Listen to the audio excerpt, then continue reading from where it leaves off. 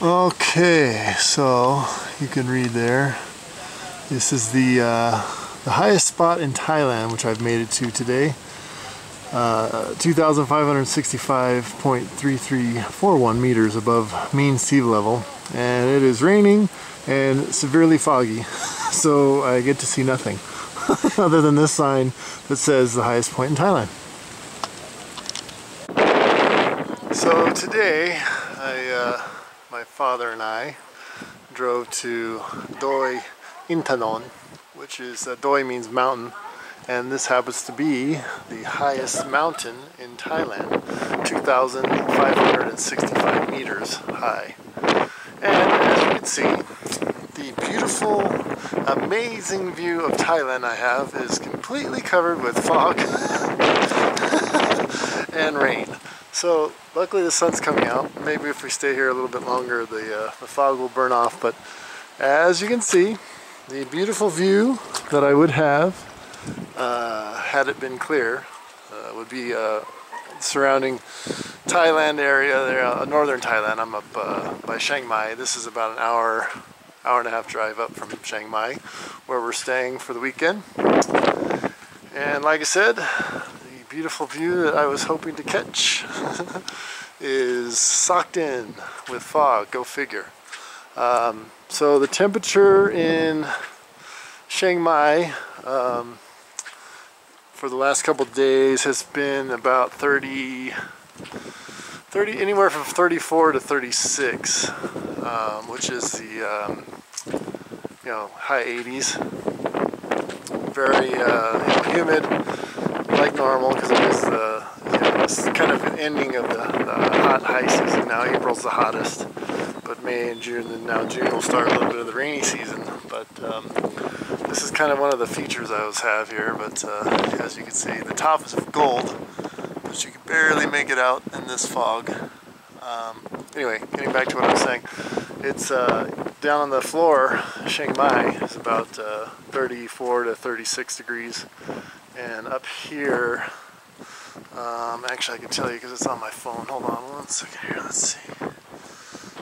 Up here it is right now 26 degrees, so quite the contrast coming up this high in elevation, which about 8,000 feet or so.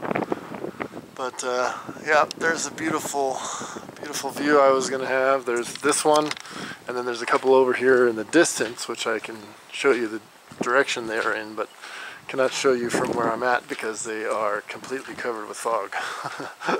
So anyway, I'm going to stay here for a little while and take some video and see if I can get this fog to burn off here.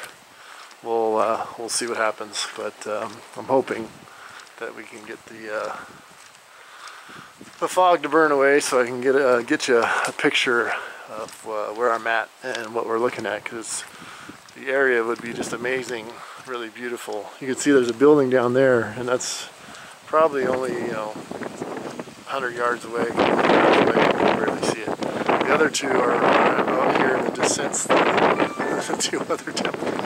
You can't see those. So anyway, I'll get back on the video if we can hopefully clear this fog up. But it's getting covered. The sun's getting covered up again, so I don't have much promise. So anyway, you can see the path. There's the path, the roofs and stuff, but you can't see anything. So anyway, I'll come back. Alright, so inside the building I just showed you that you can barely see the top, and quite the echo in here, but this is where Buddha is housed. You can see here the area where they kneel down, and they always have flower and incense and all that things, but there's Buddha, and you can see the roof. Pretty nice. This is you can tell this is a newer building. They must have just built it recently, because it's all newer architecture, and you can tell that it's been recently built. So the birthplace, the Lumbini, Buddha's birthplace. So you can If you want to read it, you can pause the video there and read it. The 4 holy places of Buddha. This is the Thai version.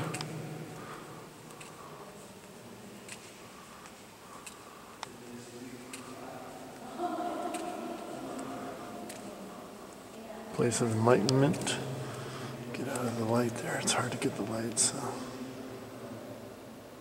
This is a place of enlightenment.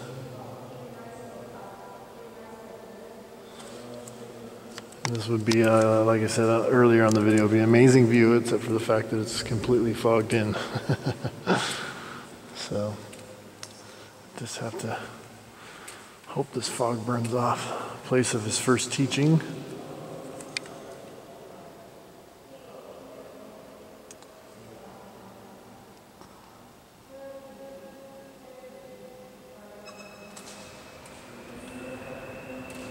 The wind's really blowing outside too. It's whistling through the windows and doors here.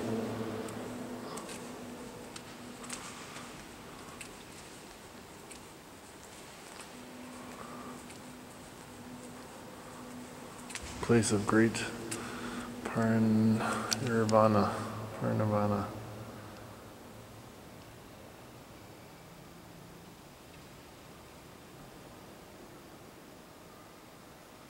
So there you go.